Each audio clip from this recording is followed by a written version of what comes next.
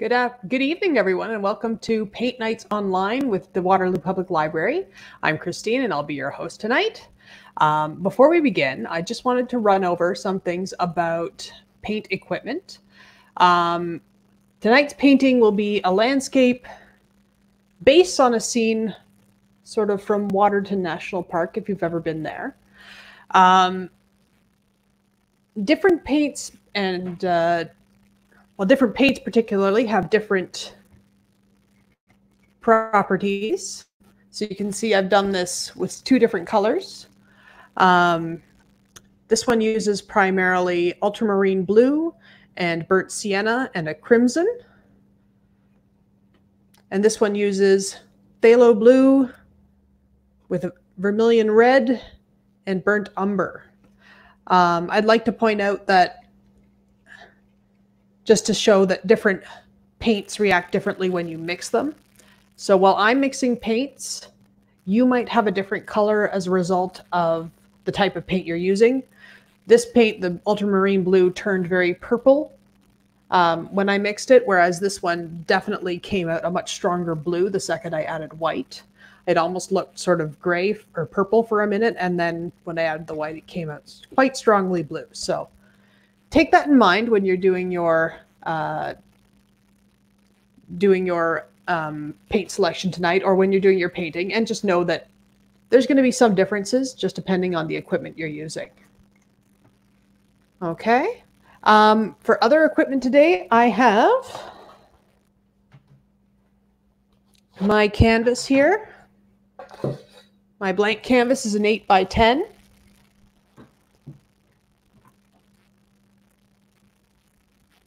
I believe my brushes. I have my brushes. This is what we call a flat brush. This is a round, flat. I use this flat a lot, and the rounds I use for some detail. So I have my palette. I have a glass of water. Not for drinking, but for cleaning my brush. I have some paper towel here, or if you have a spare rag, that's also good. And of course I have my paint. So this is sort of a beginner set of acrylic paints you can buy just about anywhere. So the colors I have, I'll name when I use them. So that you'll know exactly what colors I'm using. But if you have slightly different colors, that's fine. Just know that, again, they might react differently depending on sort of the hue. I also have a spray bottle, and I'm actually going to take that now and just spray my canvas. Just like that. Doesn't need to be a extremely wet coat, but I find that if I paint on a totally dry canvas, I get uneven areas, or I get the paint drying too fast, and that can make it difficult to paint. So give it a quick spray, wipe it off, just make it even, and we'll give it another minute there. The other thing I wanted to talk about before we begin is brush care and cleanup. So acrylic paint is essentially pigment mixed with white glue. When it dries, when it's wet, it's water soluble. When it dries, it becomes a hard plastic. So for cleaning by brush, cleaning your brushes is also important for brush care so that they last a little longer. If you treat your brush badly, it won't last you as long as it could. So this is my flat brush, one of the ones I use most often.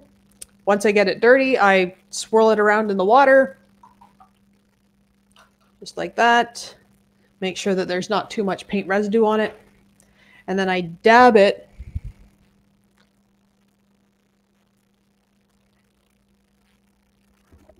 on the cloth, and then it's either ready to go again, or it can sit there long enough until I have time to properly clean it, give it a good thorough cleaning in the sink. As long as it's moist, it'll be fine. If you happen to get acrylic paint on your clothes, your best bet is to douse it in water, throw the article of clothing in a bucket of water, and just try to get everything out while it's still wet. If it dries, it will not come out. So consider that. Hopefully you're wearing some clothes that you'll be able to get paint on. All right. So having covered that, let's begin. So again, I've sort of got my canvas there. I made my canvas a little bit damper by adding some water, just spraying some water earlier. I use the spray bottle frequently just to add a little bit of moisture to my paint if it's too dry, if my palette's too dry.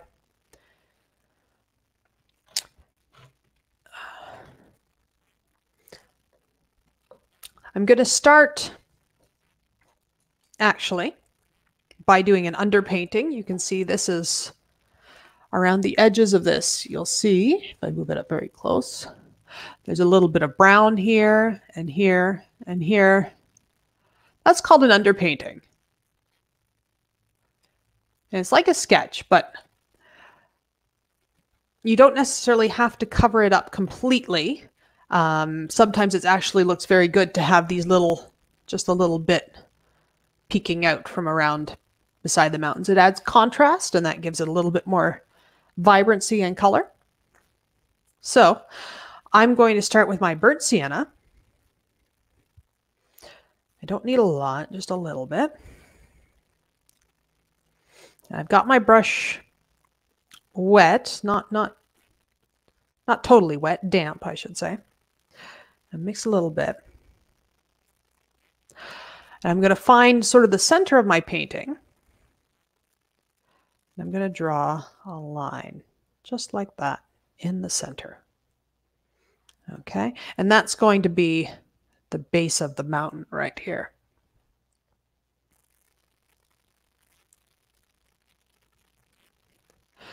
Above that, I'm going to paint a little bump, a hill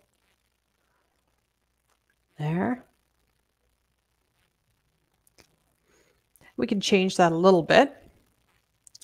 Looking again at my sketch, I'm going to go just a little bit over here. I'm going to start my next mountain. Here we go. That's probably good enough. I can join this now, no problem.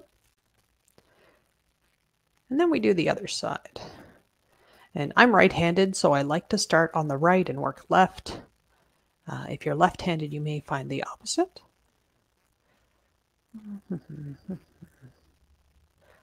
A big round top of a mountain.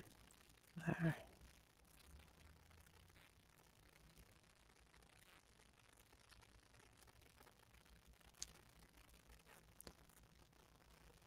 All right.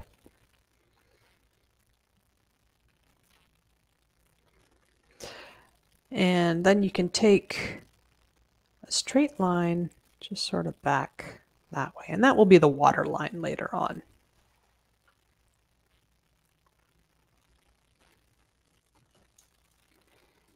There we go. A little bit too bright there. Okay.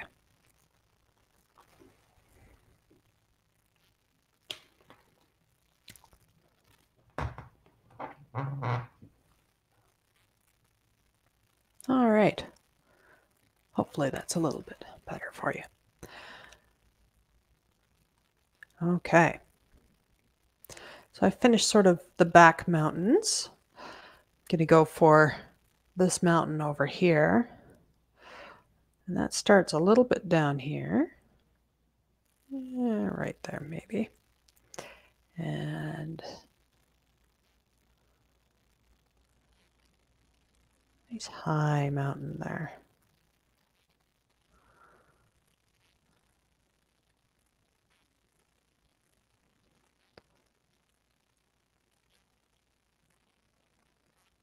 There.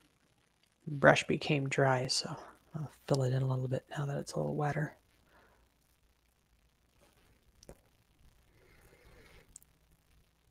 And again, sort of a matching peak on the other side. This one can be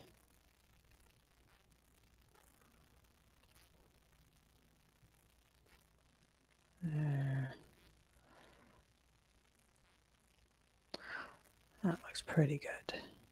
Just fill in. Fill in those lines. That's again going to be the watermark, or the top of the water in the bay or the lake when we get there. Finally, we've sort of got a 3 mountain ranges, or 3 mountains on either side. So we'll work on this one. Let's start it back here. Go up. Maybe make another funky shape there.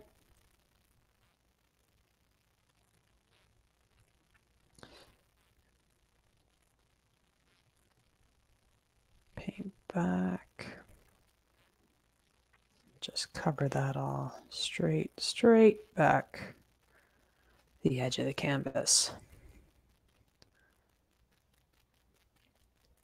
And now we have one more to go. In my sketch, I made this sort of a softer hill. I think I'll do the same thing here. So just up, down, wobbly hand. There.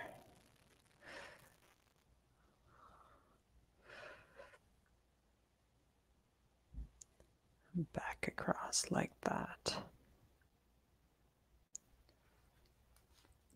Okay. So there's my sketch. Move the light away so you can see a little bit better. There we go. So we now have 6 mountains. I'm going to take my brush and I'm going to clean it.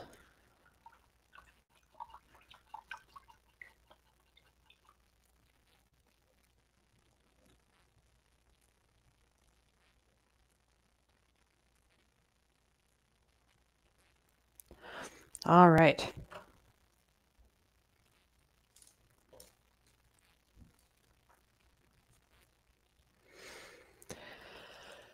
So the next step is to mix a large portion of the color that we're going to use as the base for the mountains and the cloud and the reflections in the water here.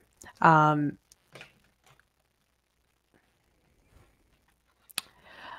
going to use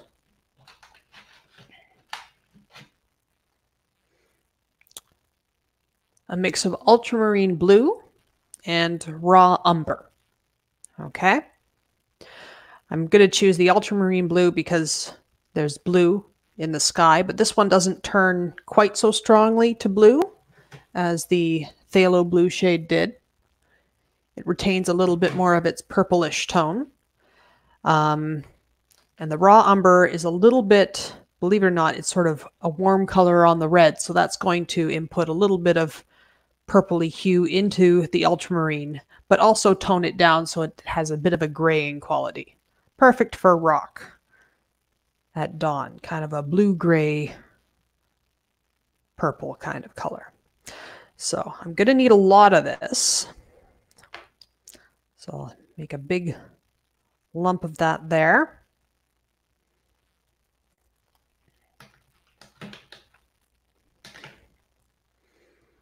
And I'm going to take, you can take any brush, it doesn't matter. Add some raw umber. I'm going to mix it around.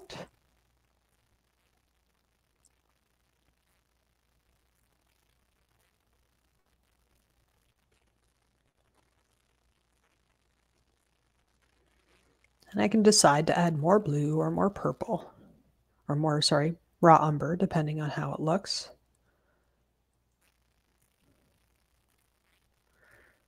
In this case, I think the raw umber has overpowered the ultramarine by quite a lot.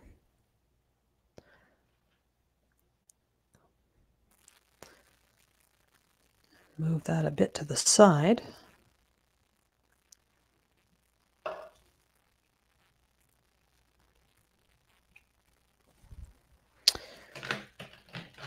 And add a little bit more ultramarine blue here.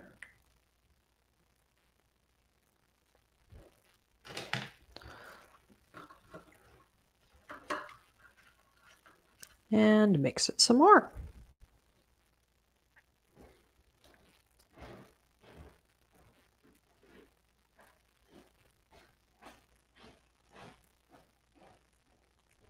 So there we go. I want a shade that's just slightly purple.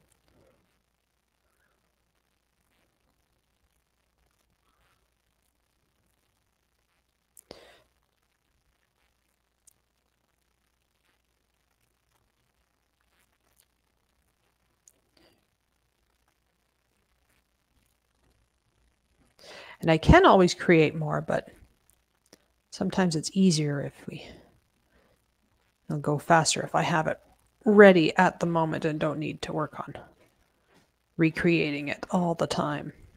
So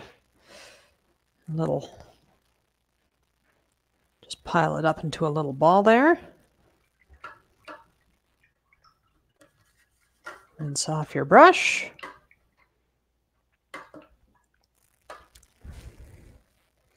Now that we have that color,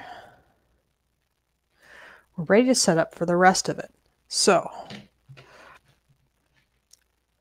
I'll need a little bit of white.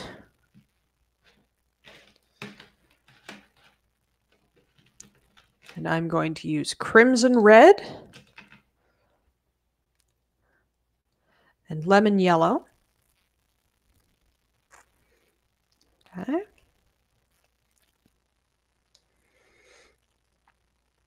You don't need a significant amount of these colors. A little will do you. Except perhaps the white. You'll want a little bit more white than that.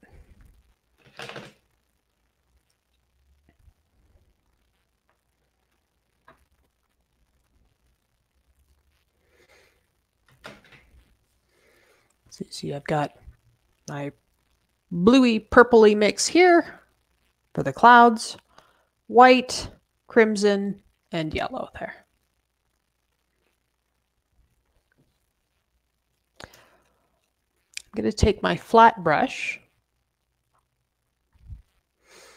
and I'm going to start by putting white on the sky about where I want this patch of light sky to be here.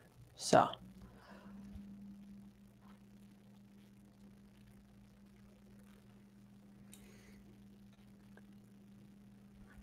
there.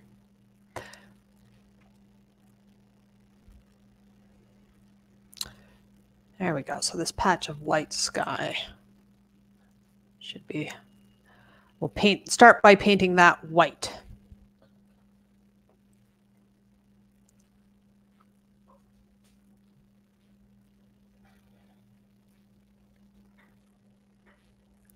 So here we go. Put some white paint on there.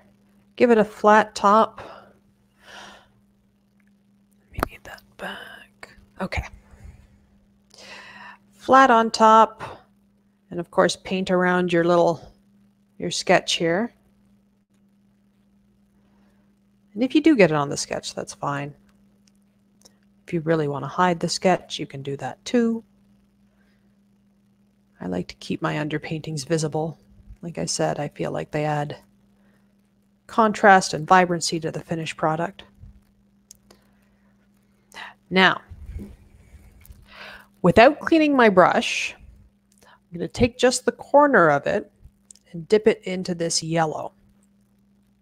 Okay. I'm going to make a little bit of a smear on the palette to get it mixed in just a bit. And now I'm going to turn the brush so that it's wide and short, okay? So that we've got the flat side is going back and forth here. And I am just going to take it and do some back and forth strokes across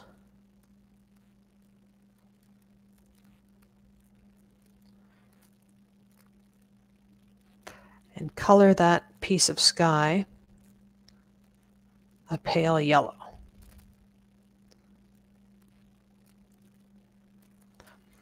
Okay, there we go. Now initially, I have this dark sort of cloud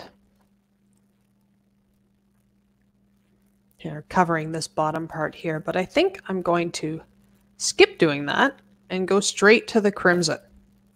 So I'm going to clean my brush now. Just dip it there.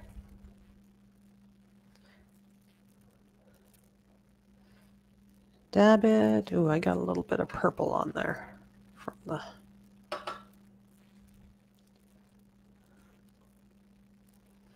There we go.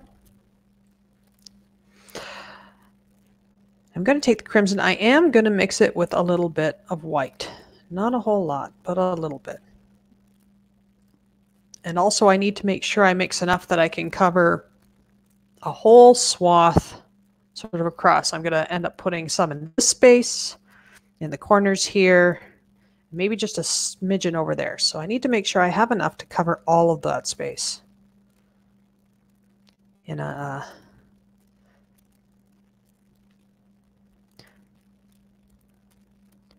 pink crimson color.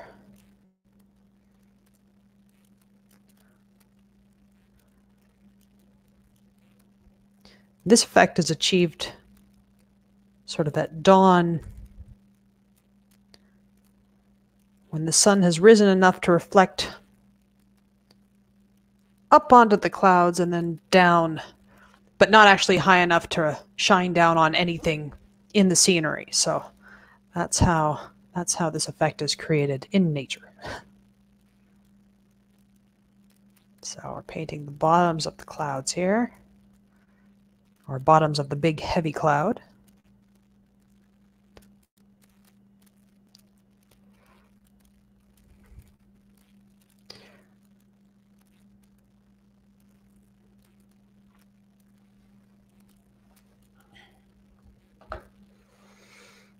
Go through this.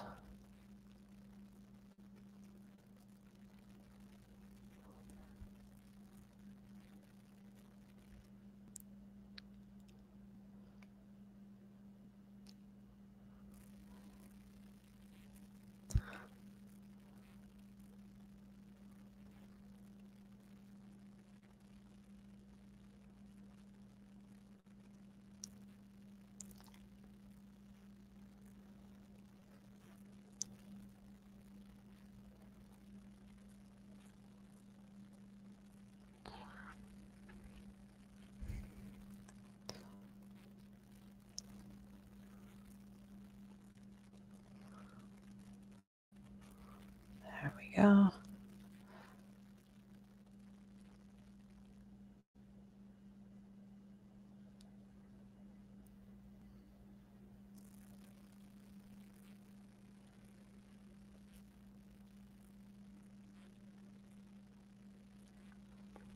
Okay, so there's my clouds with the sun reflecting up and down off of them. I've got one comment here. Hi, Zineb. Thanks for joining me. All right. So I'm going to clean my brush off again.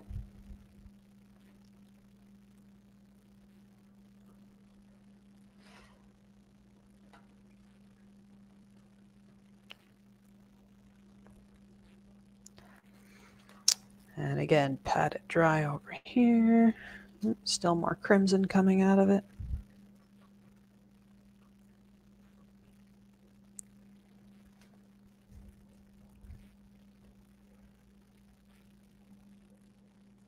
Okay, that's a bit better.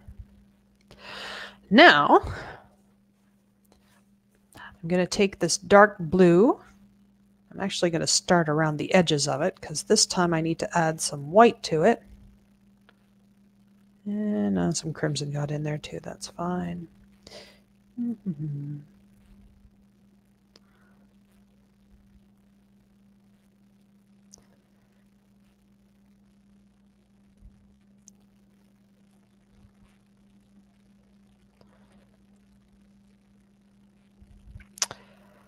And again, I'm going to need enough to cover a good portion of the sky.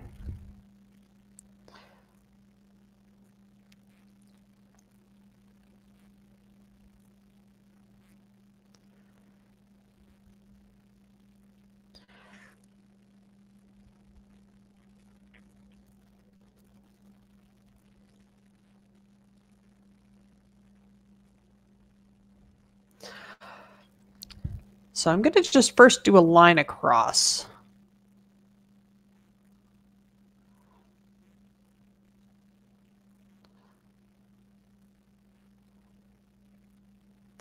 Just a straight line, maybe not too thick. But mixes in with the crimson a little bit, that's fine. There we go.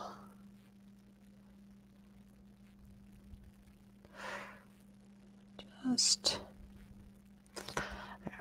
And now you could decide where you'd like to have some puffy mountains. So I like this 3 puff structure I've got going here. So I'm going to paint it on. Just start over here and puff, puff, puff.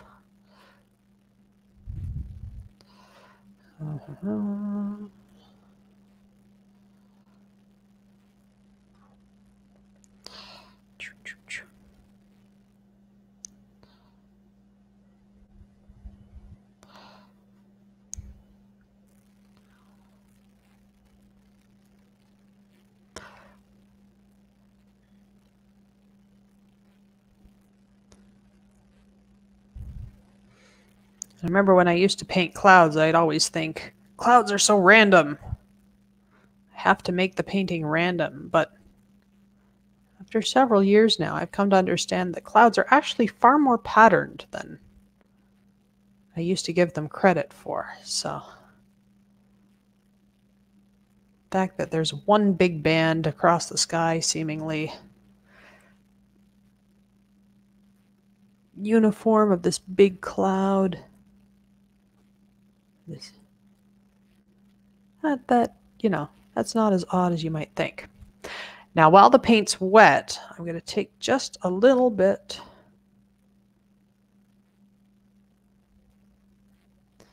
of white here and make a slightly paler gray.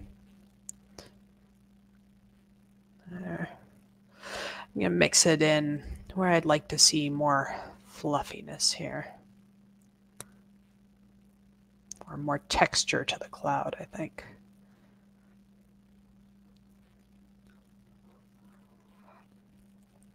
Maybe need even more white there.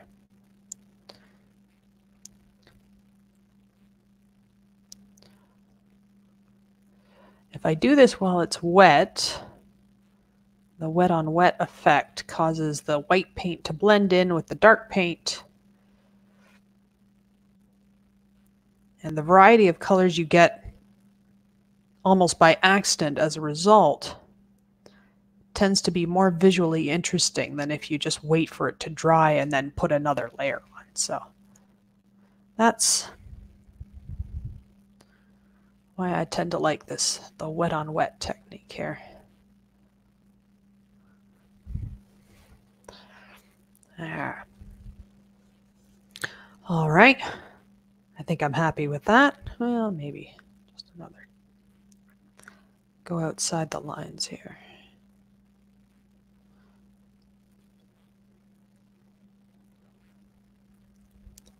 All right. Back to cleaning my brush.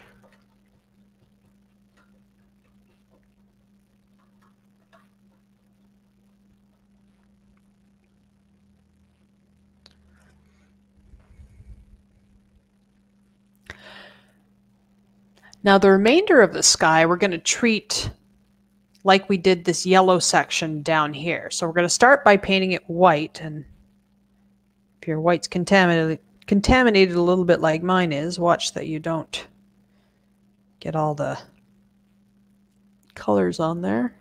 But if you do get some, I've got a tiny bit of crimson in there, that's okay.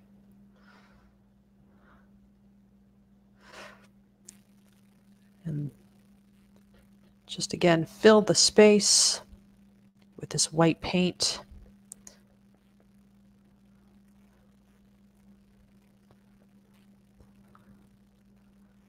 And the effect is that we've got this long, bold, heavy cloud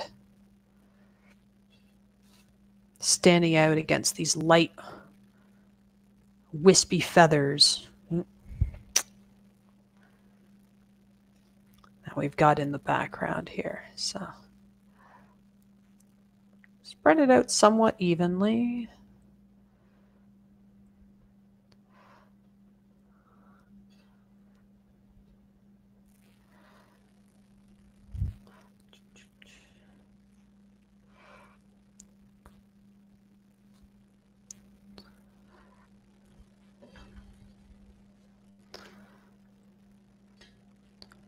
And this is where a smaller canvas is sometimes better, because you can see the larger your canvas is,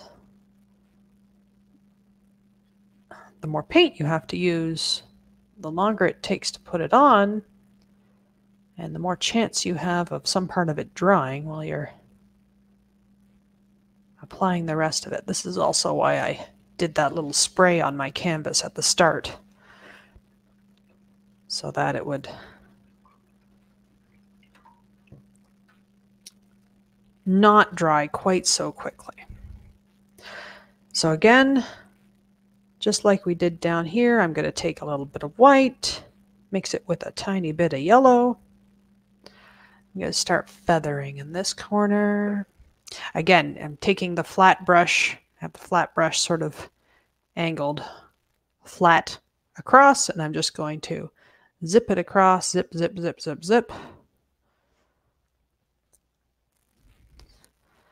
And that causes it to blend and gives it that nice feathery cloud kind of feel. I'm going to make the middle area kind of a light crimson and the corners yellow. That seemed to work well before. Mix a little bit more white in and go. Maybe I'll put the cloud on an angle more this time.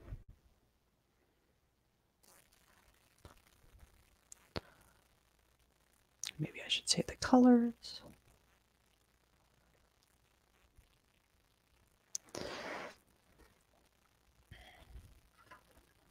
Clean my brush before I switch over to light streaks of pink. I'm actually going to keep my brush just a little bit damp because I can pick up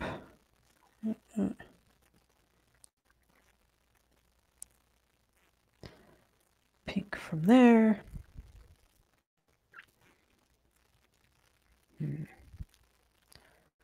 That is a little thin. Just about running out of white. I'll reapply more white if I need to, but I think I can do it just like this. So again, taking the brush and going across. Maybe a few down there. Because it's so strong, I'm going to dry my brush off and just go over that again and try to mix it in a little bit more with the black. Or the black, the white. I think my white has dried quite quickly. So I shall add more white.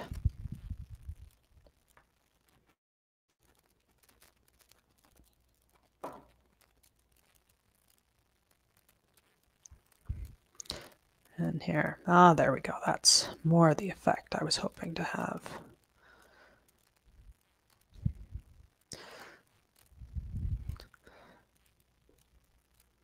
Keep the brush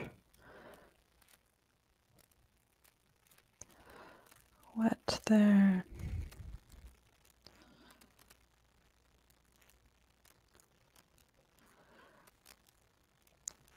And blend it all in.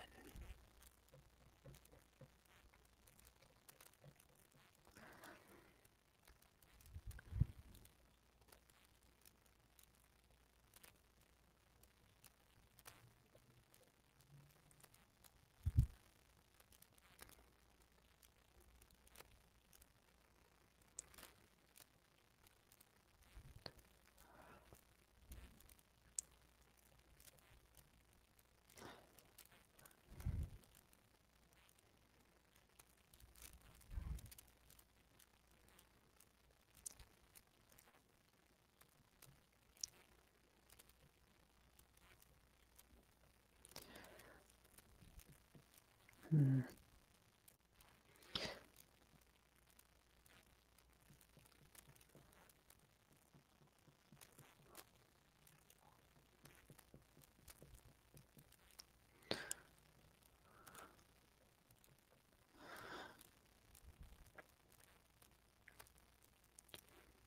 All right.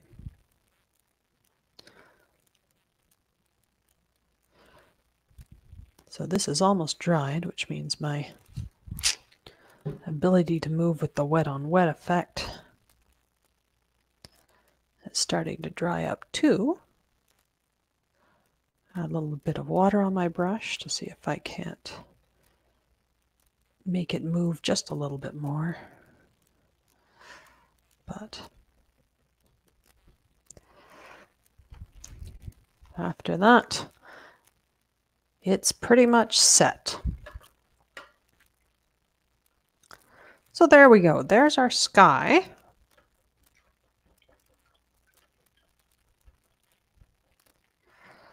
We'll clean up our brush.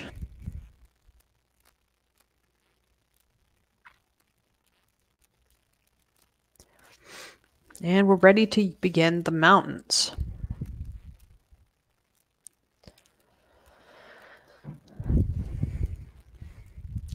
So still using the flat brush, I'm going to start by adding 2 more colors to my palette. A little bit of raw umber, or a brown color. And I'm going to go with a touch of, you know what? No. I was going to say, I could use a green, but I think I may just mix some of the yellow in, because between the yellow and the purple bluish color, I will end up with a bit of a green. So, and that way I can save my paint. I'm going to start by painting this mountain right here. I'm going to do a full strength purpley color and just start filling it in there.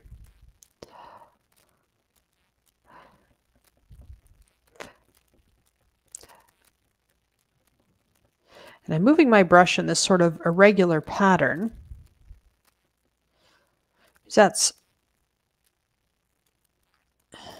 going to create short, variated brush strokes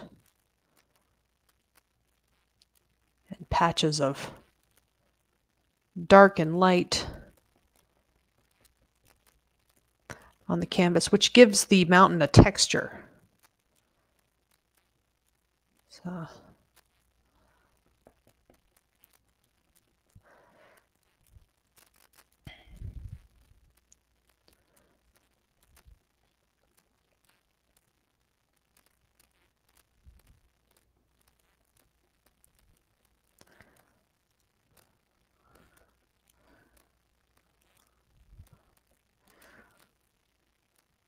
there we go.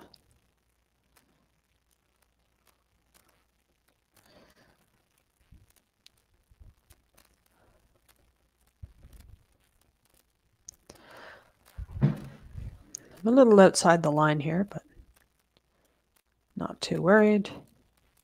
That's fine. And I'm going to take my brush, still with some paint on it. I'm actually going to just lightly touch the water with the tip. Just touch. There we go. I'm going to, for the reflection of this mountain in the water, I'm going to run my brush back and forth. Again, flat shaped, so that like this. So I'm actually going to have to lift that up a little bit just to make it easier to.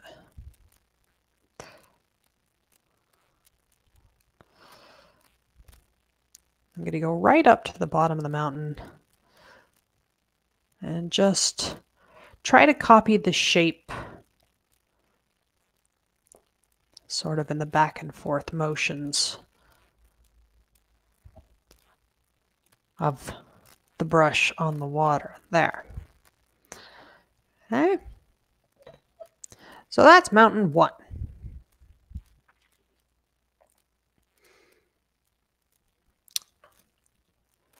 Mountain 2, I'm going to alter the color of the paint just slightly. I think I'm going to add a bit of yellow to it.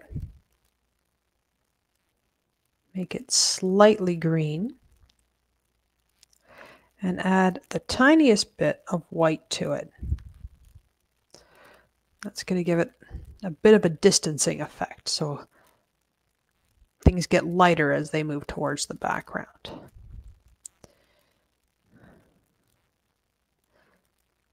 But not too much lighter. The white I'm using is titanium white, which tends to be quite strong when blending with other colors, so I should be cautious. All right, and on to mountain 2. Again, short brush strokes.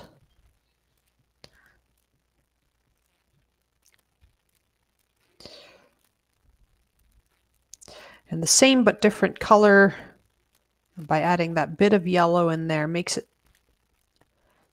stand apart a little bit from the other mountains. And again, adds more variety and color to your painting, so that, I mean, there is a lot of dark gray, bluish color, but there's also a lot of different types of that. So.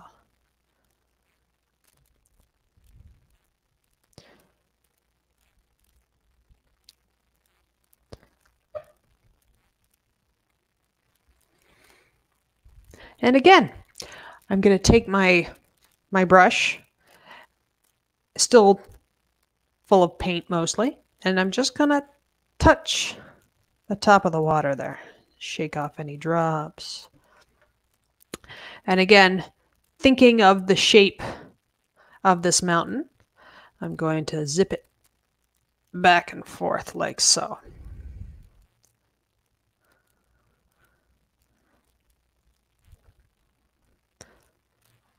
There.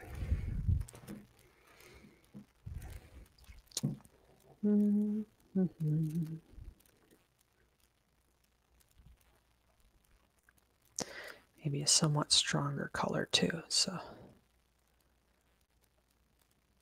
put more paint on my brush and go at it again. All right, so there's mountain number 2.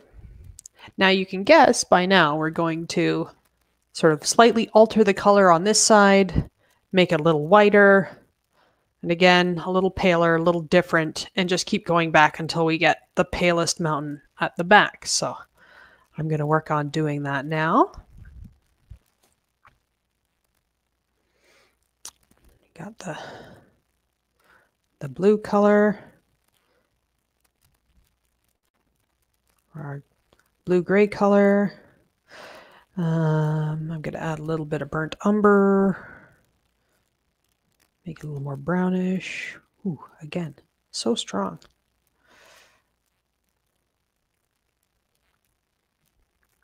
Maybe I'll use that on a further back mountain. I'm going to add some white. I'm going to run out of white soon, so I'll have to restock up on that. But at the moment,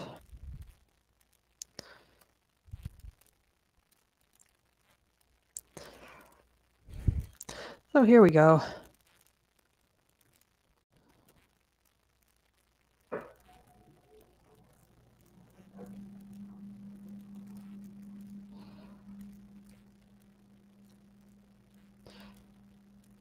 Short strokes.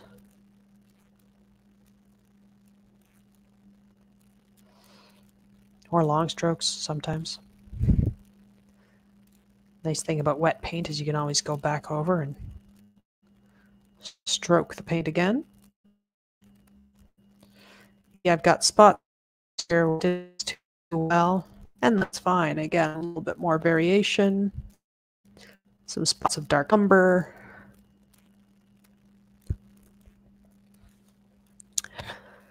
And there we go.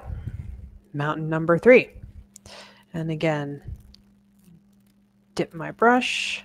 I'm going to mix it ever so slightly on the palette here. And think. Swish, swish, swish, back and forth.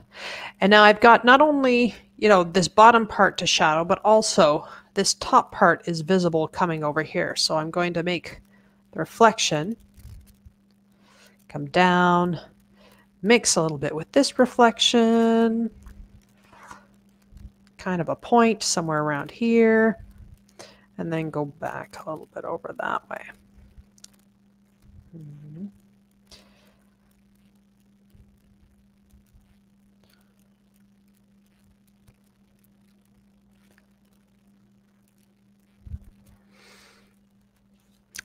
Mountain number 3 is complete. We'll move on to mountain number 4.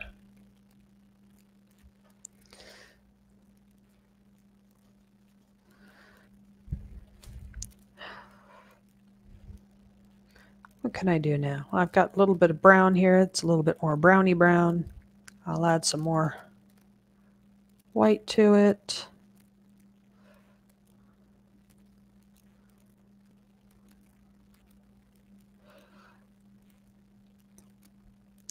So here I've got a nice tall mountain that's going to be a little bit browner maybe than the others.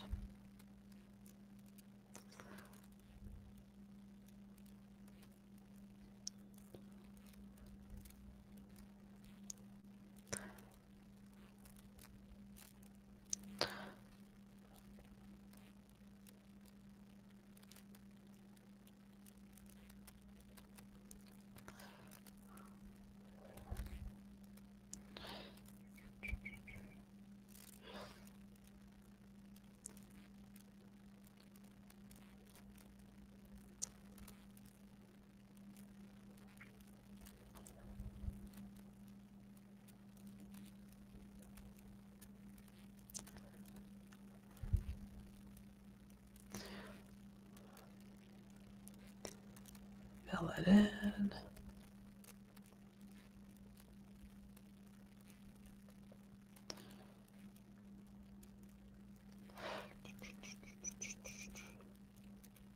Back there. Okay.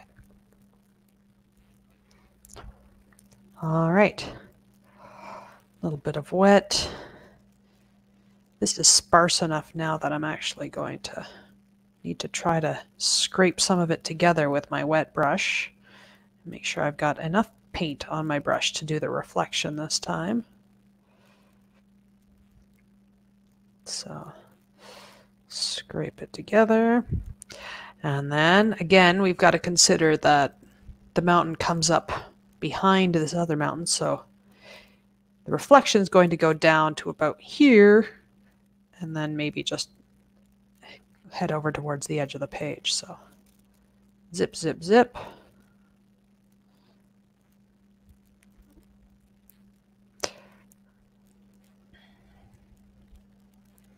More paint.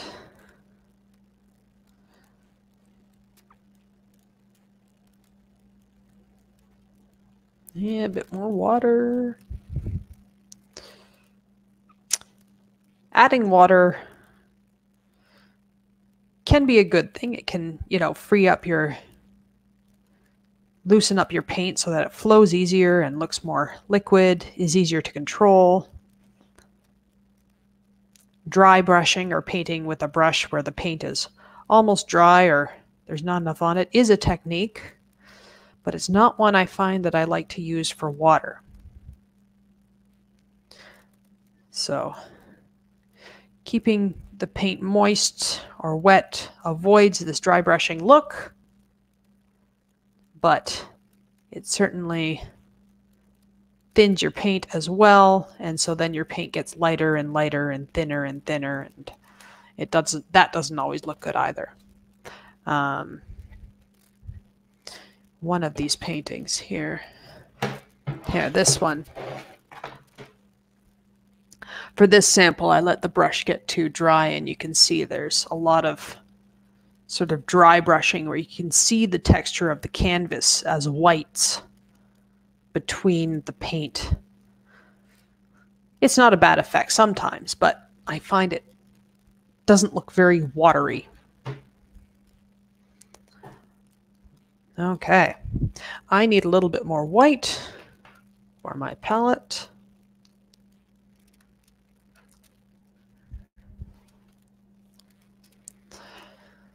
Because we're going into now sort of the last half of the mountains, last three mountains. They're further back, which means they are going to be paler. I'll add a touch of yellow to this one. I'll make it a little bit more greenish.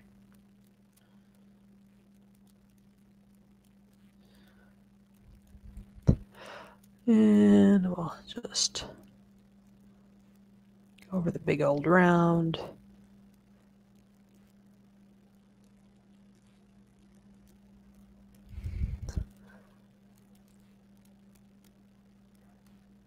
And again, I like to use those short brush strokes, build up some texture.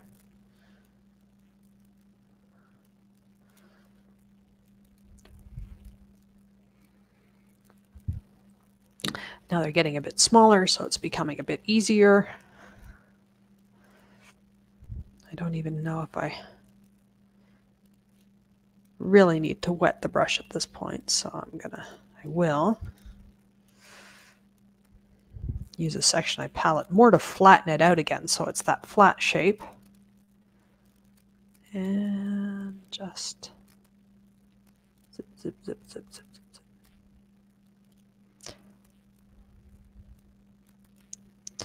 Now you might see a little bit coming out here, but not much, so there we are.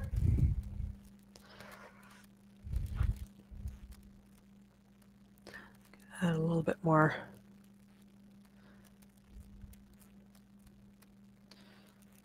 of the purple to that. A little bit more white.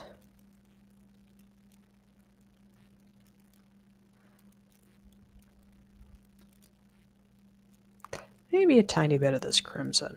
Why not?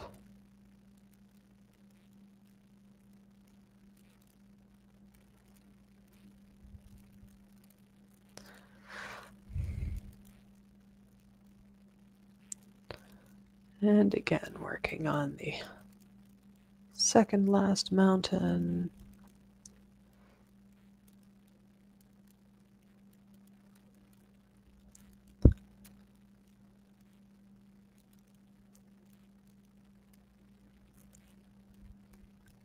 As the mountains fade to the background, texture becomes less important because it's not likely you're going to see it from that far off.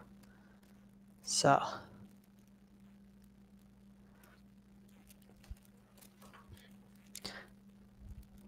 I still do a little bit of it, but more for fun.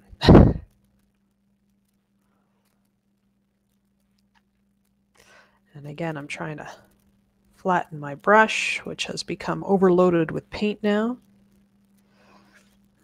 Get a little flat and go back and forth to make those reflections. Maybe some over here. And that's good. Finally, the last mountain is just the palest of them all, so add a chunk of white there, and then just go over the last one.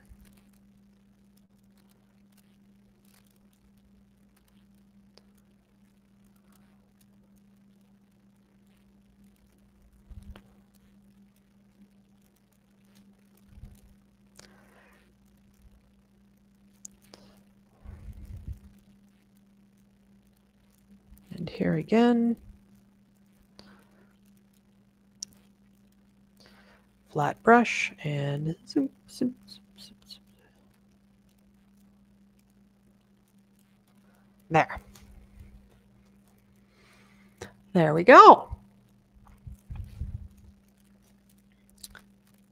So,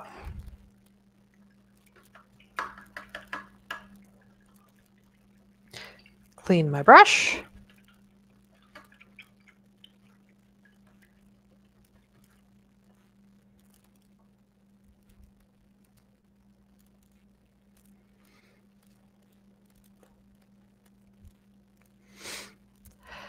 Now going over these again is going to give them more texture and more definition. So I'm going to start again with the darkest color and just go over the bottom of this mountain and make it sort of as solid and black as I can.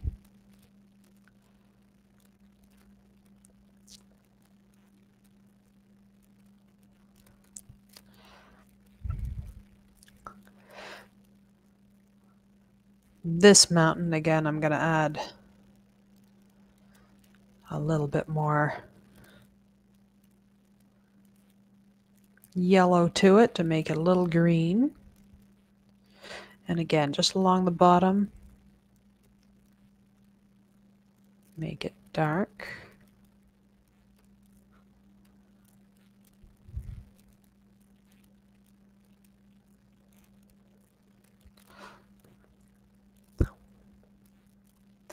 And at this point, I know that I've got a strong enough base color that I'm not too worried about putting the wrong color on top and messing everything up. So I'm moving a little bit quicker now.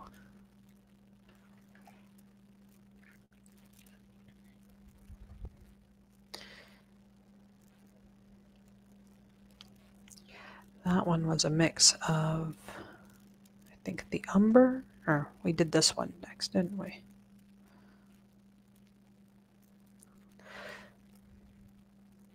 So if I don't get, an exact shade of what it was before, I'm okay with that.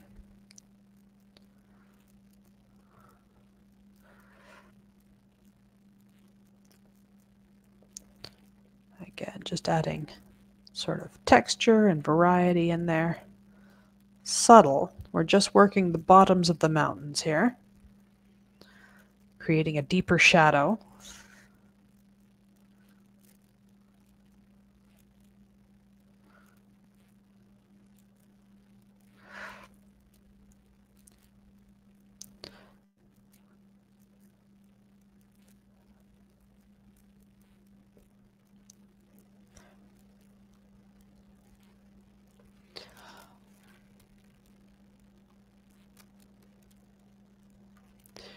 And that one was a little bit greeny.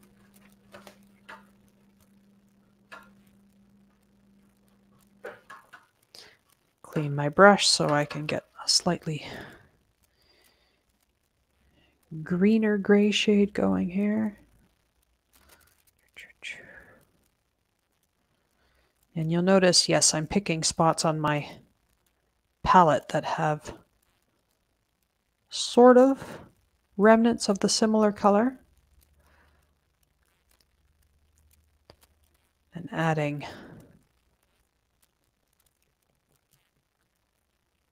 dark or white to that as I feel necessary. It's a good way to use up paint. There we go, that's a little bit better. If you've got, leftover paint on your palette,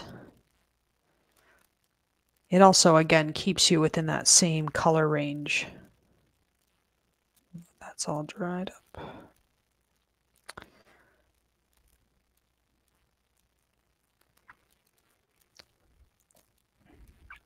Too light.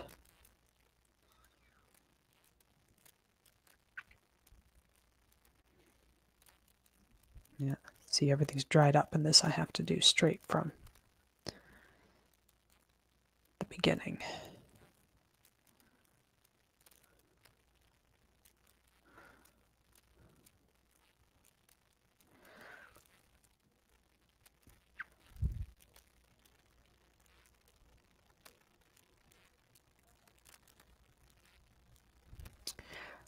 one's wrong. That one's right.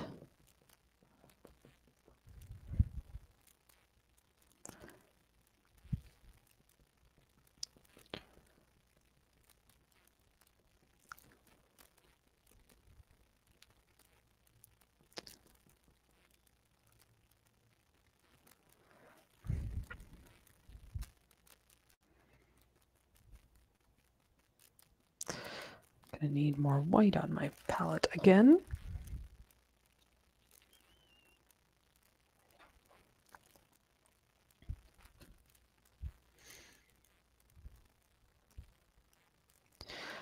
So just a bit at the end,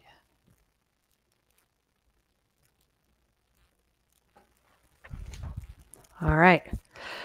And then for the final bit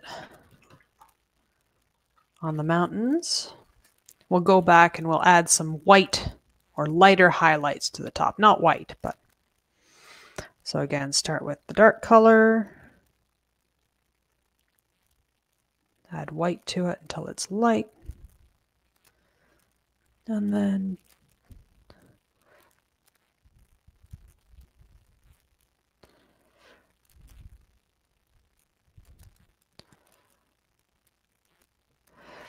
these definitely, I would say, keep short brush strokes. Chunky, I think is the word I would use.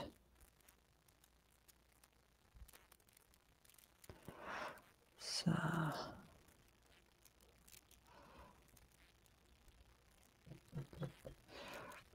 chunky brush strokes.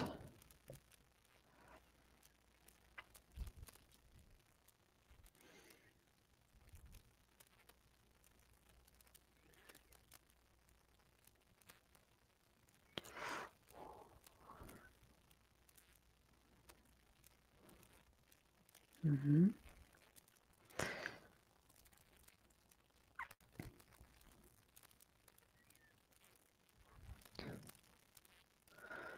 To green.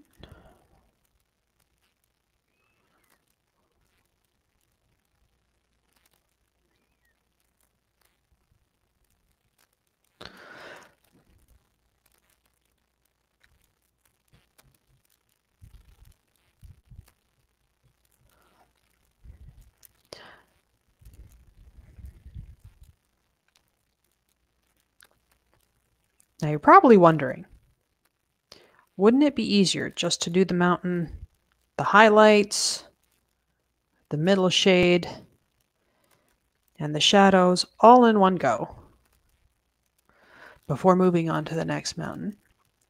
And you would probably be correct.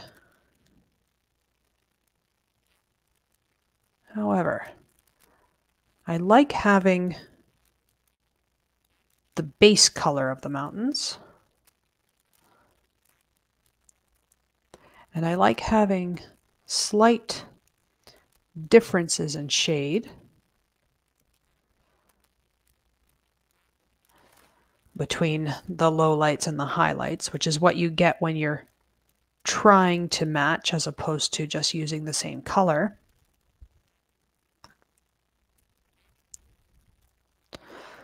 So I like to do it this way. Certainly, you could do it the other way if you liked. So you can go back, play the video again, but just stop it every time I do a mountain and do all 3 stages at once right there.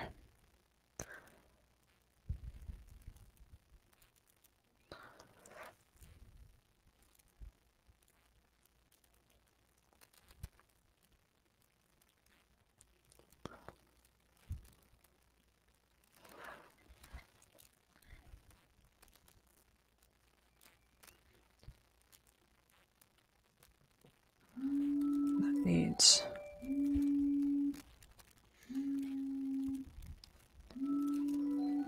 I apologize, folks, if you're hearing the background of my phone going off.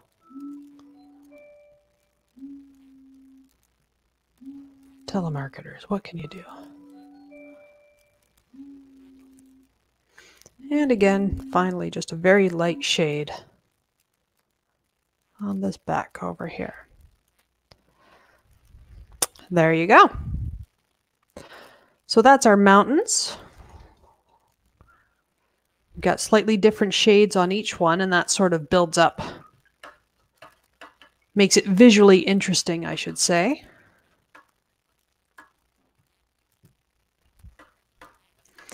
And now I can clean my brush.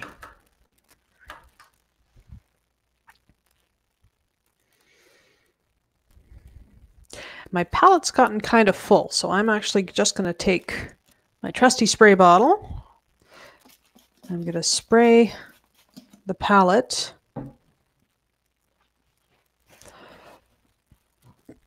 Just going to wipe off the bottom colors here. One thing I forgot to mention when I was talking about cleanup is cleaning up your palette. These paints can contain some pretty nasty heavy metals. For example, cadmium. Things we don't really want in our waterways. So when you're cleaning your palette at the end, it's a good idea to do what I just did, spray it with a spray bottle, wipe it off with some paper towel, and throw that in the garbage. That way it ends up in the landfill, not in our water.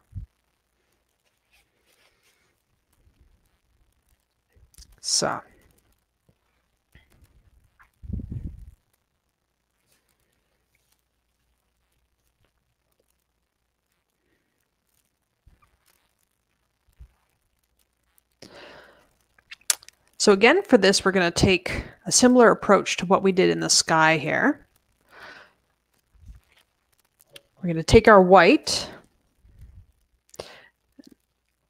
Actually, this white is, well, I'll use up the rest of it. I'm almost out of white. Take the white and cover the area of the water that hasn't already been covered by shadows. So get it nice and wet. It doesn't have to be, exact. You'll leave spaces, obviously, between the water and the edge of the shadow, or the white and the edge of the shadows here on the water. And that's okay.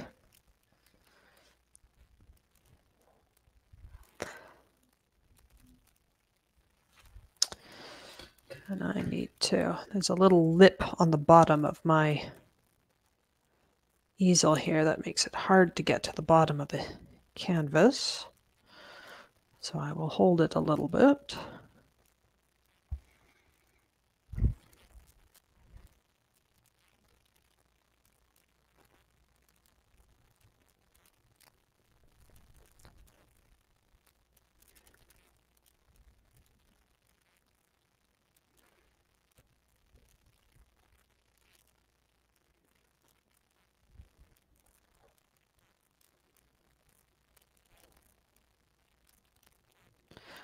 There we go. So quickly before that dries, I'm going to add some of my crimson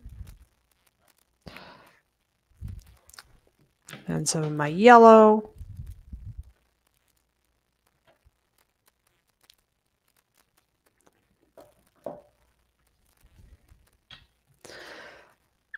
And you know what? I'm going to take a clean brush. I'll leave this one at the side for a second.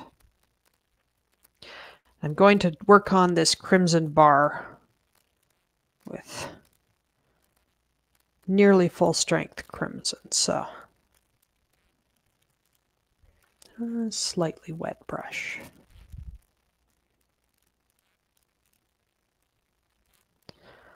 So the crimson cloud was again sort of tinted with a little bit of white.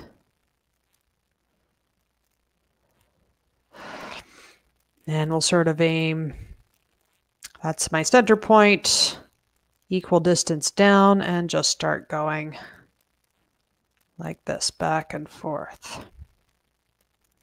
Again, I've got the brush in the flat position. And I'm going to spread a little bit larger than it is in the sky because it's a very pretty color and I can.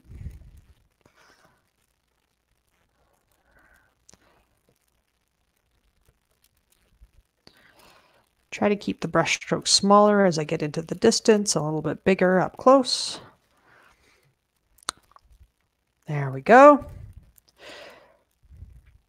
Dip my brush in water again. Actually, clean this brush off. Sorry, I realize I have the other brush with the white still on it standing by.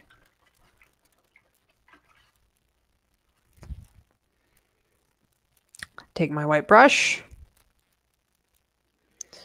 and begin feathering with the yellow paint. Here and anywhere else, I would expect to see a yellow.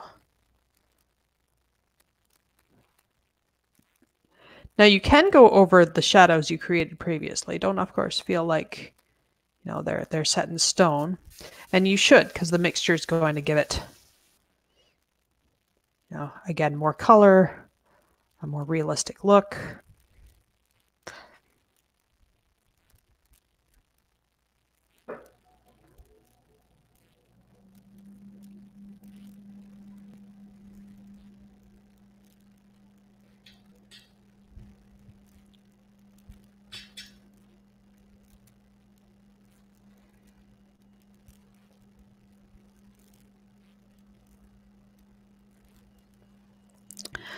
Again,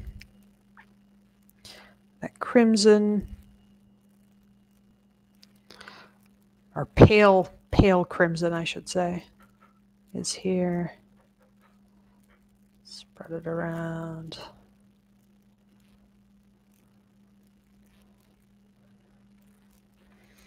Yep. Getting too dry down here, so I'll add a little bit of water. And again, I'm roughly following the sky up here, but don't feel like you're stuck fast to it. You can always embellish a little bit for beauty's sake.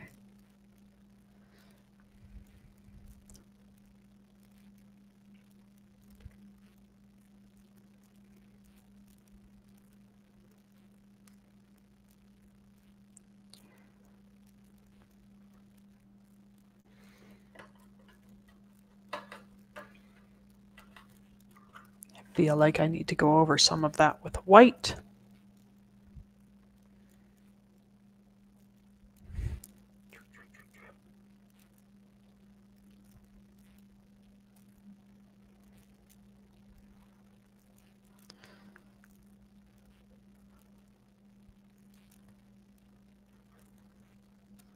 Just to soften some of these spots where it was a little too strong.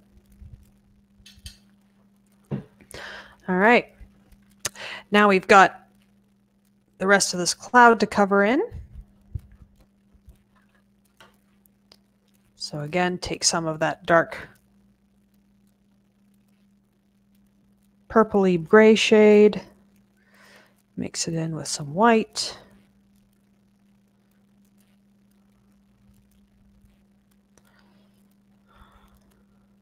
Until it sort of matches your clouds up there.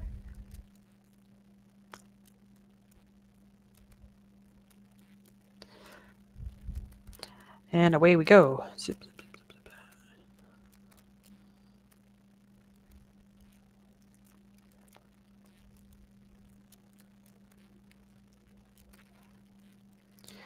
Can you go into here a little bit?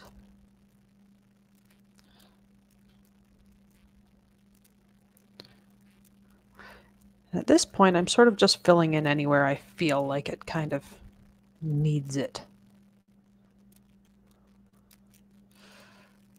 And keeping that back and forth or horizontal motion that's going to sort of give the impression of water.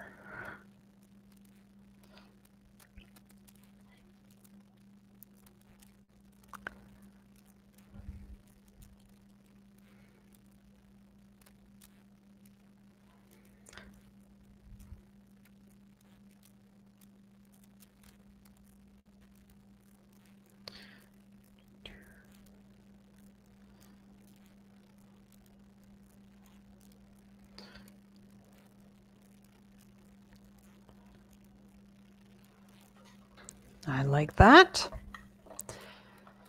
Last step, clean your brush off for the final time. For this last step, you'll need some white. So if you have some on your or on your palette, use that. If you don't, then add a little bit more. I take just the pure white and go along the bottoms of the mountains here.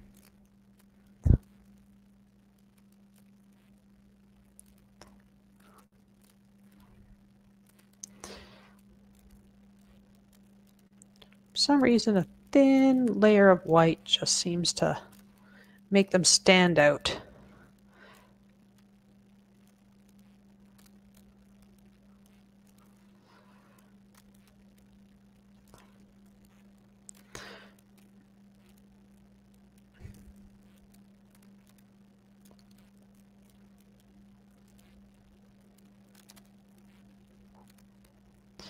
And I do sort of feather that down into the reflections, again with that horizontal flat brush stroke.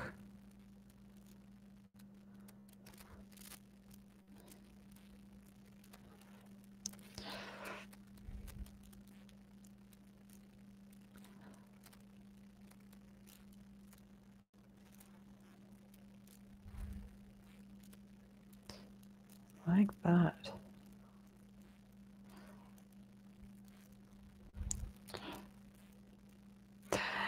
And then the rest of the white I can use just to sort of blend in things.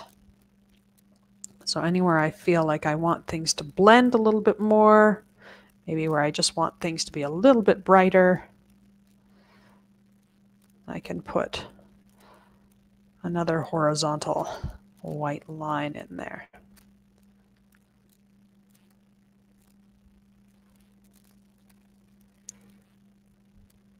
Okay.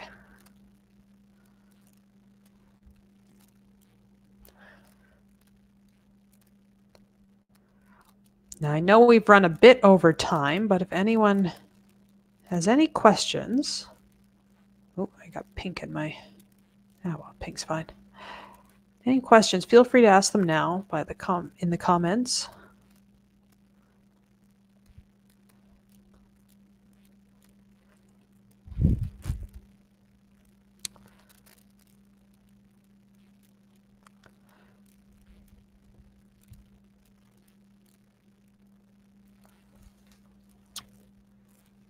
And I think that does it. There we are.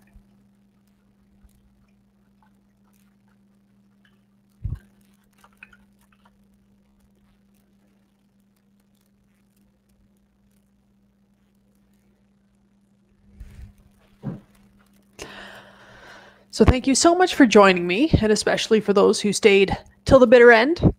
I hope you had a lot of fun. I know I did.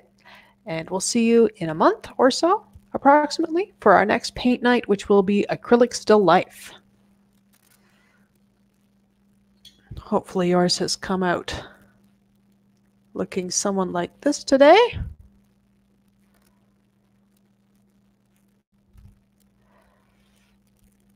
Thank you once again, and have a good night.